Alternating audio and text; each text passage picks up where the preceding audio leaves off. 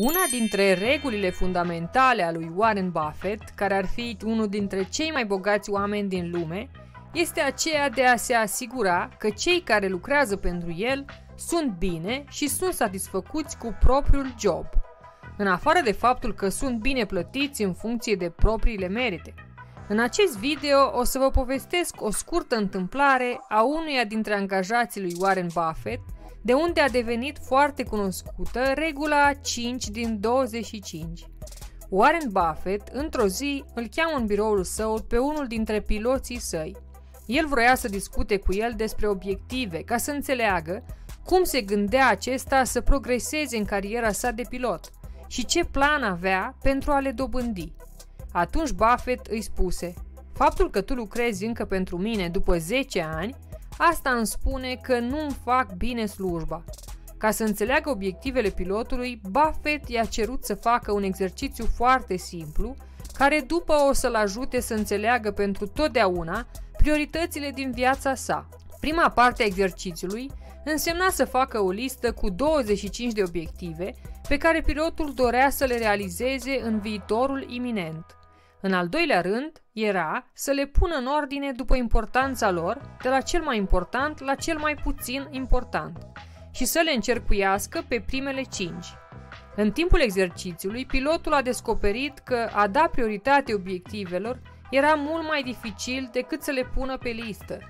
Odată ce a finalizat lista, Buffett l-a întrebat ce planuri avea pentru celelalte obiective pe care le puseseră pe listă.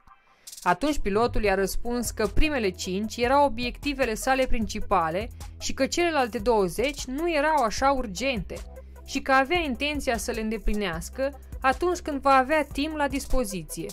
În acel moment, expresia lui Buffett se schimbă și îi răspunse într-un mod destul de sever: "Nu, aici greșești. Toate celelalte 20 de puncte pe care nu le-ai numerotat au devenit lista ta de evitat cu orice preț. Aceste lucruri nu o să primească atenția ta până atunci când vei reuși să atingi obiectivele din cele top 5. Pilotul nu se aștepta la așa răspuns, dar în același timp l-au făcut să se gândească bine. Regula lui 5 din 25 a lui Buffett confirmă importanța atenției selective. În ziua de astăzi avem atât de multe lucruri în minte și atât de multe distrageri, deci există o concurență exagerată pentru atenția noastră. Alegerile pe care trebuie să le facem sunt mai multe ca niciodată, decât în orice altă eră care a existat.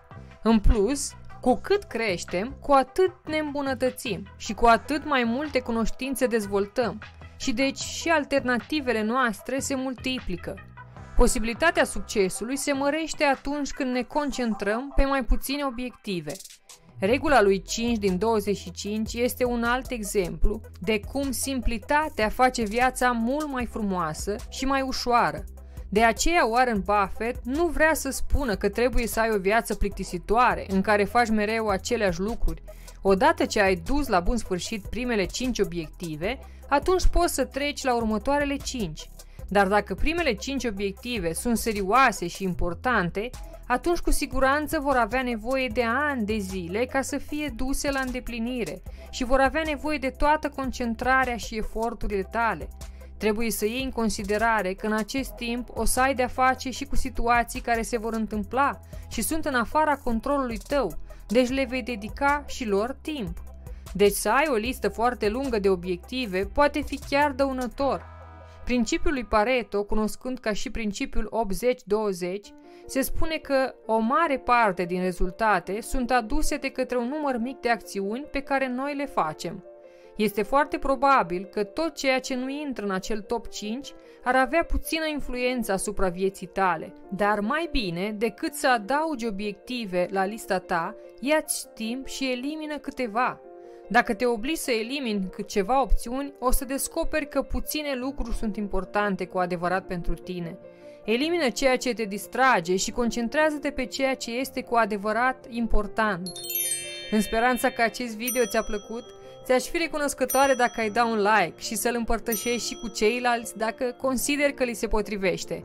Dacă vrei să vezi și alte video de acest gen pe acest canal, te invit să te abonezi canalului pe butonul gri de mai jos, abonează-te, sub video în partea dreaptă. Este gratis și activează clopoțelul ca să fii mereu informat atunci când voi publica un nou video.